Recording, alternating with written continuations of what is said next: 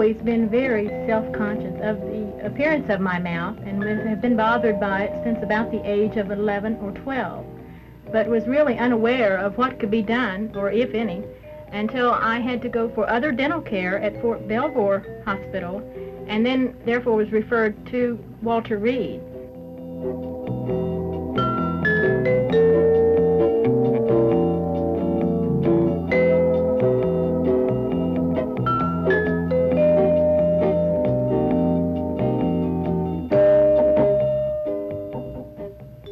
In evaluating a patient for orthognathic surgery at Walter Reed Hospital, we find that a rigid checklist of consultations and accomplishments must be done prior to discussing the patient's problem and evolving a treatment plan.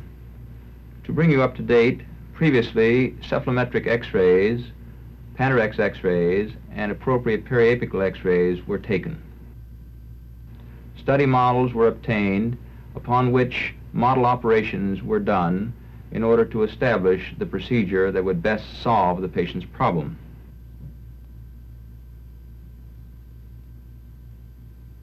The cephalometric analysis that is drawn from the cephalometric x-ray is thoroughly studied, and the deficiency is then determined. With all this information, a recommendation for surgical correction can then be made to the patient. The procedure we have selected to correct your malocclusion, Mrs. Rose, was developed in the early 1930s in Europe. This particular procedure would entail an incision inside your mouth. It won't allow for any scar on the skin, and then a separation of the entire upper jaw from the rest of the skull, and a freeing up of all of the teeth with their bone so that they can be placed in the new position in proper alignment with the lower jaw teeth. In these preoperative views of the patient with her teeth in normal occlusion, a flattening of the middle one-third of her face is evident.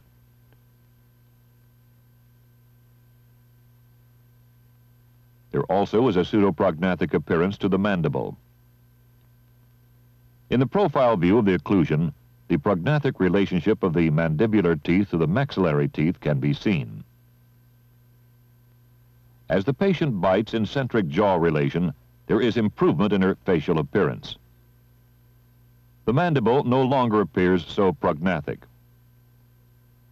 There is also an improvement in the position of the anterior teeth of the maxilla to those of the mandible.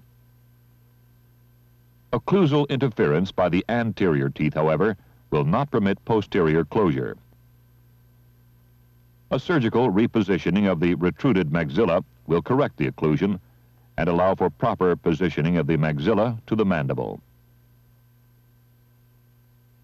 Iliac donor bone required for the graft to the maxilla is taken at a preliminary operation. At surgery, the hip incision is planned transversely to make it invisible under a bikini-type bathing suit. The incision goes through full-thickness skin, which is retracted. The crest of the ilium is exposed by dissecting through the overlying external and internal oblique abdominal muscles. Following reflection of the medial periosteum and overlying iliac muscle, the size of the graft is measured and marked with an osteotome.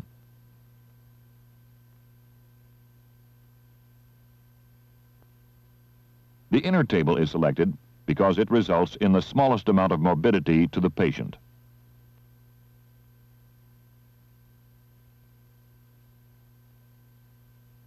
Half the width of the crest is removed along with the inner table and its cancellous bone.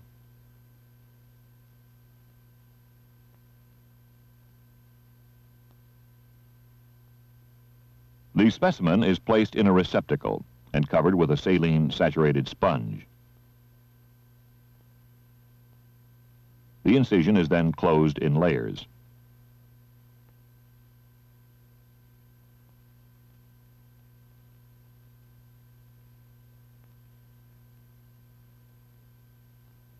Lidocaine 2% with 1 to 100,000 epinephrine is infiltrated for hemostasis, along with a 1 to 5,000 neosynephrine solution.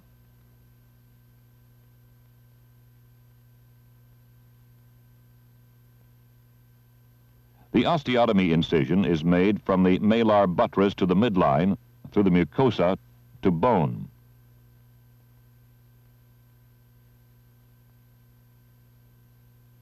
The lateral wall of the maxilla and antral walls are exposed by mucoperiosteal reflection. The nasal mucoperiosteum is also reflected.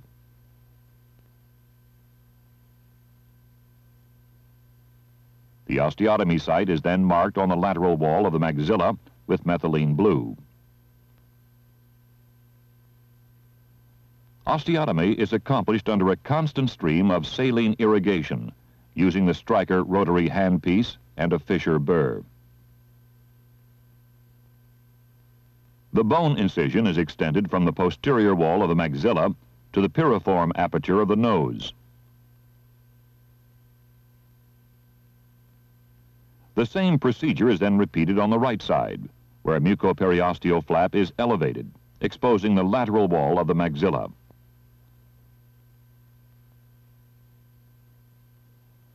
The line of the osteotomy is again marked with methylene blue,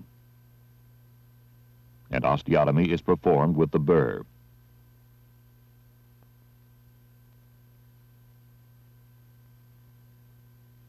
Retraction of the posterior maxillary wall tissues is readily afforded by a lane retractor resting against the pterygoid plate.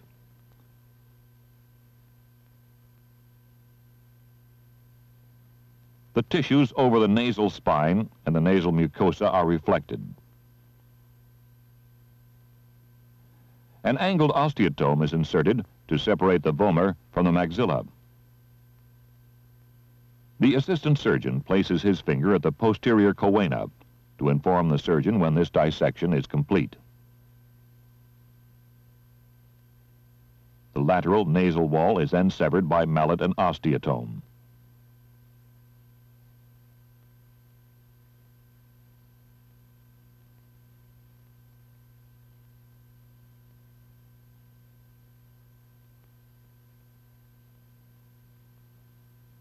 Final detachment of the maxilla can be accomplished by fracturing the pterygoid plates using a special rounded chisel which fits high in the third molar region of the maxilla. Once the pterygoid plates have been separated, the maxilla moves freely. It can be further disimpacted by the use of the Tessier disimpaction instruments demonstrated here.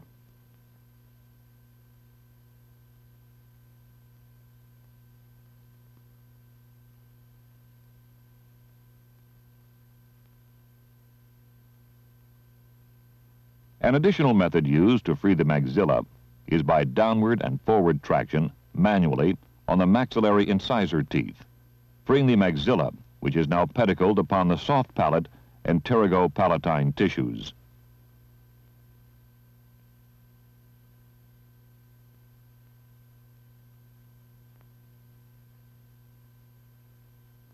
Once freed from its attachment to the cranium, the maxilla moves freely to a more anterior and desirable position.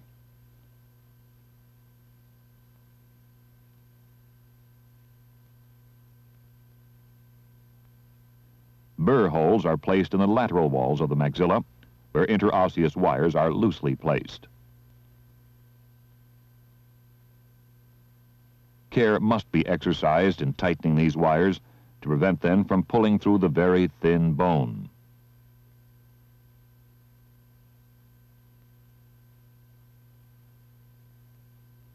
In areas where the amount of separation between the fragments does not lend itself to placement of wires through a direct approach, an indirect approach can be accomplished using a passing wire.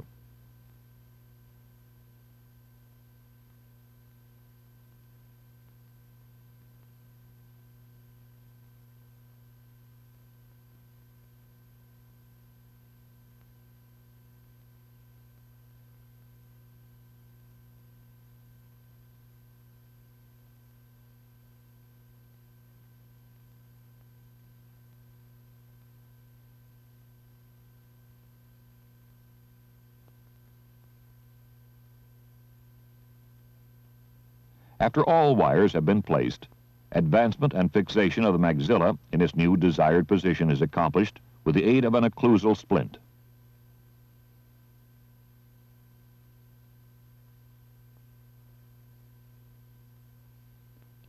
The bone which was taken from the hip is now prepared. You will note that the surgeon is cutting the bone at an angle so as to create a wedge between the maxillary fragments. Based on the model operation advancement dimension, the pterygoid plate bone graft is measured and prepared. This will be inserted between the pterygoid plate and the posterior wall of the maxilla to prevent relapse of the maxilla posteriorly following removal of the intermaxillary fixation.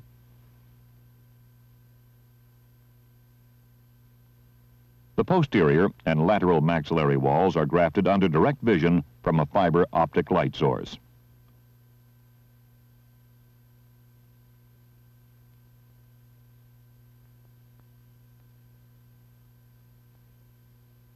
The wedge-shaped fragment fills the space created by the osteotomy in such a manner that when the wires are tightened, they will fit snugly against the graft.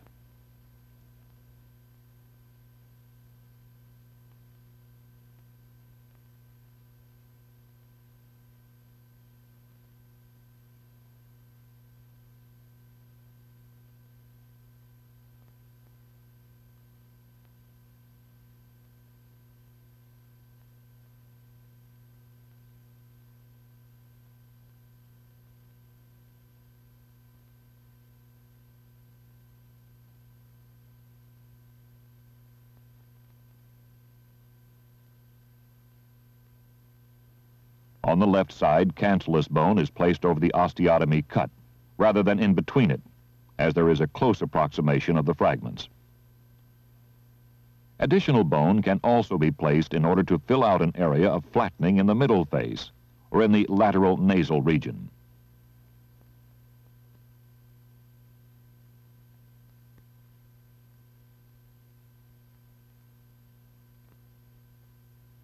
Fixation now is positive.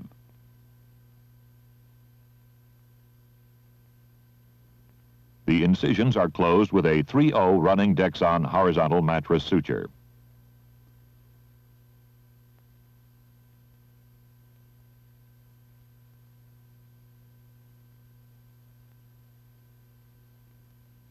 In order to achieve further stability, a circumzygomatic wire is passed over each zygomatic arch.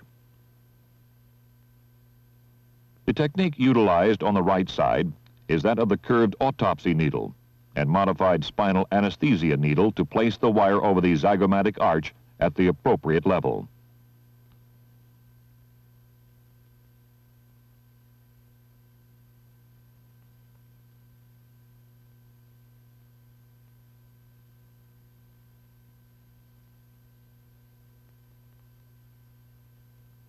The wire is seated by a seesaw motion.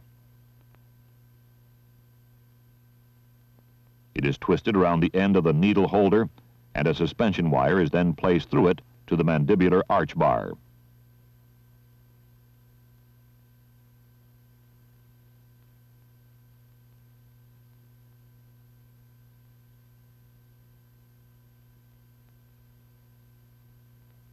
On the left side, a special passing awl is used to accomplish the circumzygomatic wire placement.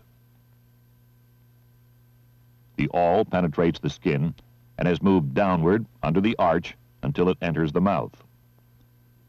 The wire is threaded through the awl and it is withdrawn to the region of the zygomatic arch, then passed laterally over it and inferiorly back into the oral cavity.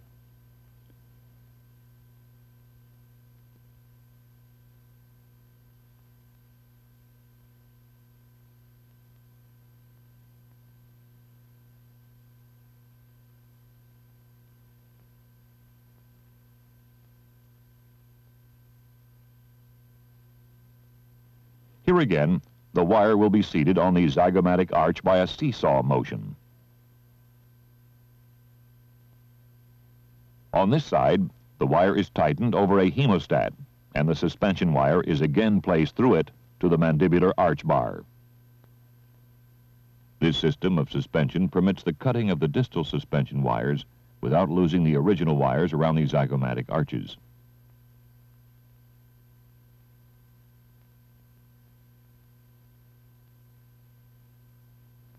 The desired occlusion is verified, and final fixation tightening is accomplished at the completion of surgery.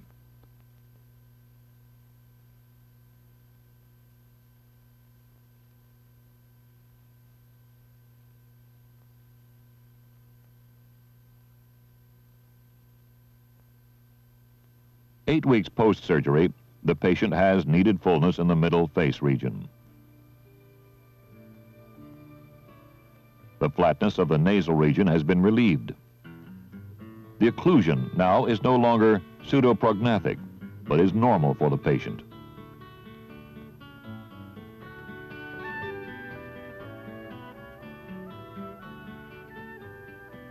In the post-surgical comparison of the right and left profiles, one notes the improvement in the prognathic appearance, although there remains some fullness of the lower lip.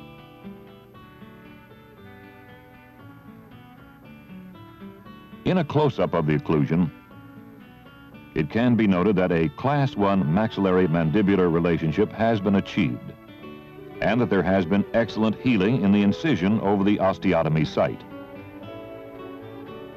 In this case, the maxilla was advanced 10 millimeters. The patient is pleased with her post-operative results. Orthognathic surgery in the maxilla has resolved this malocclusion problem. It's hard for me to explain how I feel about the results of the surgery. All I can say is that I'm very happy with it, and it's made quite a difference. Most of my friends tell me they can tell quite a difference in personality, and my husband says the same thing. My main reason for having the surgery was, of course, my appearance, because I was always very self-conscious of it. But the one thing that I didn't even think about during the whole process was the fact that now I could bite and chew my food better. My teeth actually hit together. It's hard to explain how you feel about something that you've wanted all your life.